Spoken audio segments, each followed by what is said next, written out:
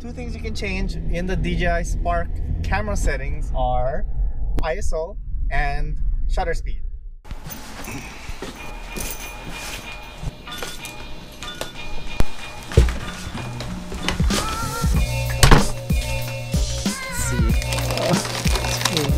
Hey guys, Chris with Tech here. Today we're gonna go flying out. It is roughly about golden hour.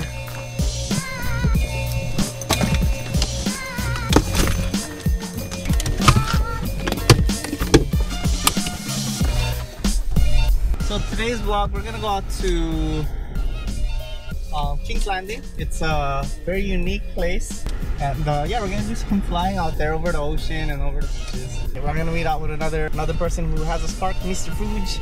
We are gonna do some flying down there. Beautiful day out. Can't wait.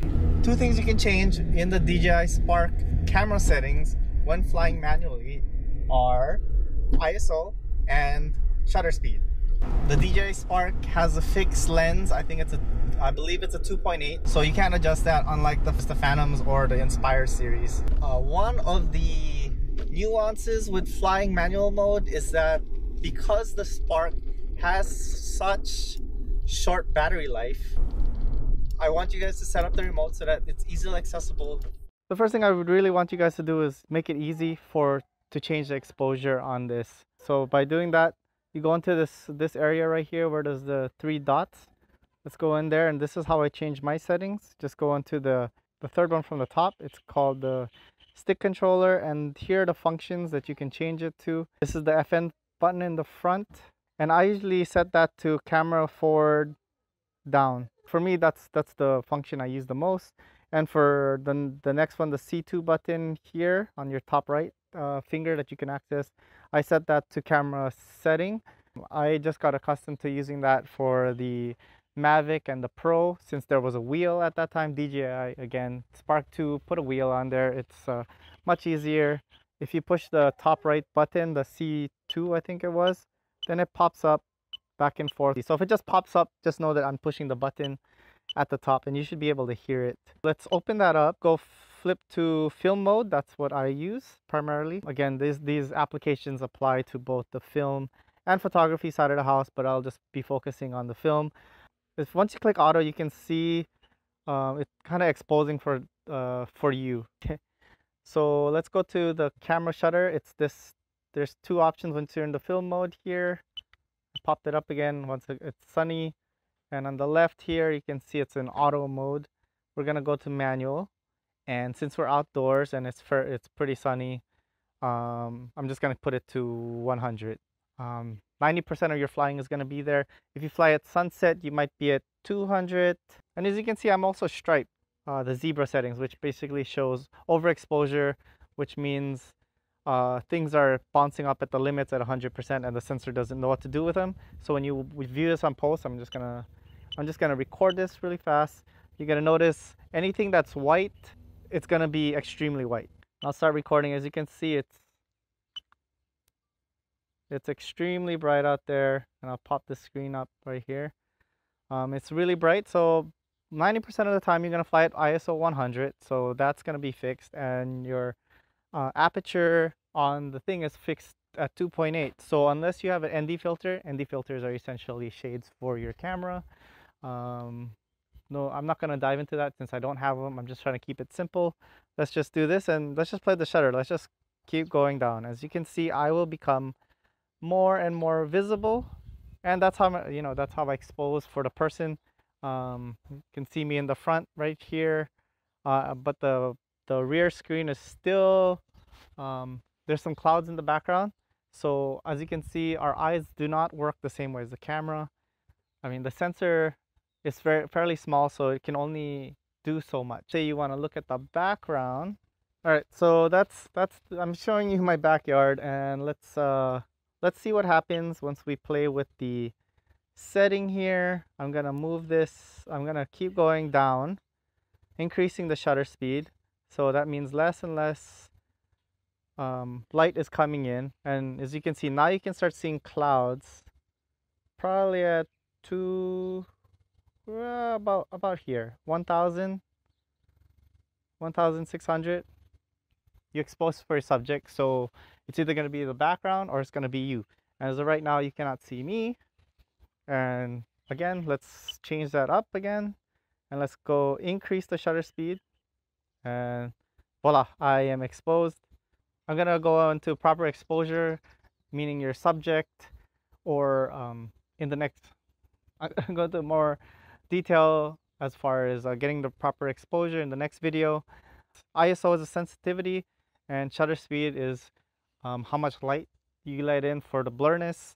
There is a basic rule that you don't want to go under 1/160th because the Spark shoots at 30 frames per second, so you want to be 1 over 2 times that. Oh, I'm getting too over detailed. Just know that this number right here, shutter, never goes under 1/60. So that was outdoors, and let's say we are gonna film in a dark room. So that's what I'm showing you, my downstairs right now. Go down here to 1/60th, right? As you can see, I'm still dark. It's still exposing for the background. Let's just focus on ISO, and let's increase that number. 400, I'm still dark, and this is what I am. I think this is as good as it's gonna get as far as not being grainy. You can look here on the shadows here. No, I'm facing the wrong way. This shadow here. Okay, here you're gonna notice it's gonna be shadowy. Anything dark is gonna be grainy. Any shadows is gonna be grainy when you start increasing the ISO. So let's bump it up to 800. And yeah, I'm starting to look pretty good now. So we can bump it up one more. And now it starts to look like outside, daytime, at the expense of the graininess. So I want you guys to focus on any dark shadows that may have occurred down here, any blacks. That's where it's going to occur. And also you can notice there's some zebras that showed up. So that means certain aspects are being overexposed under here. This is actually blue, and you can see this is probably going to look white in the footage. Let's just go down one. So 800. As you can see, I think this would probably look much better when it comes to exposure. So again, before I wrap everything up, ISO. When you're outside, use ISO setting 100. When you're outside, let's go ISO 100. Let's fix that, and then basically, let's dial the shutter speed. That's your only variable that you can play with until you get the proper exposure for the person. And similarly, when you go inside, if you're going to be indoors, change this to 1/60. Don't go any lower than that. Increase the ISO up. I'm going to go until 1/800 for demonstration purposes. If this is still too dark and you're pushing too high and you don't like the grainy look, my recommendation is you put light. There's potholes, yeah.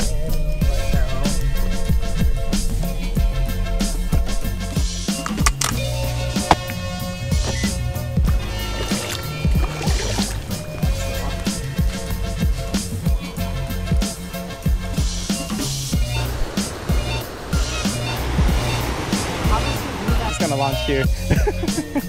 But there's some pretty cool places here to fly over, so it'll be really nice.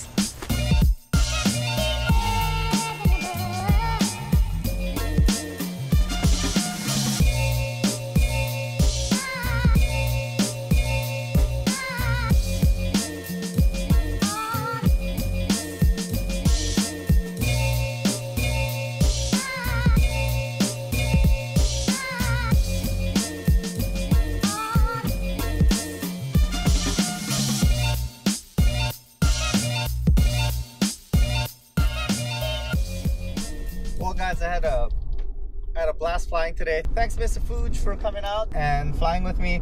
Always a pleasure to have people join us, get out there, especially during golden hour. Today was a very rare treat, especially when flying. It's normally raining. But again, thank you guys very much. Hopefully you guys learned something today. ISO and the shutter speed, play with that. Keep it simple. Yep. I just want to make sure you guys aren't intimidated by the DJI Spark as most people are when going into the manual settings. If I've kind of glazed over anything, I probably have. Leave a comment below and I'll try to address them in the next video. I'm learning it. I want to share my experience so you guys don't go through the same hassle as I do. If you guys like this video, give me a thumbs up. I greatly appreciate you guys' support. You know, it's been a real pleasure producing this content for you guys. If you haven't subscribed, please subscribe to my channel. It would really help me move forward as far as producing this kind of content for you more. Stay tuned for any upcoming episodes. And as always, fly safe and mahalo plenty.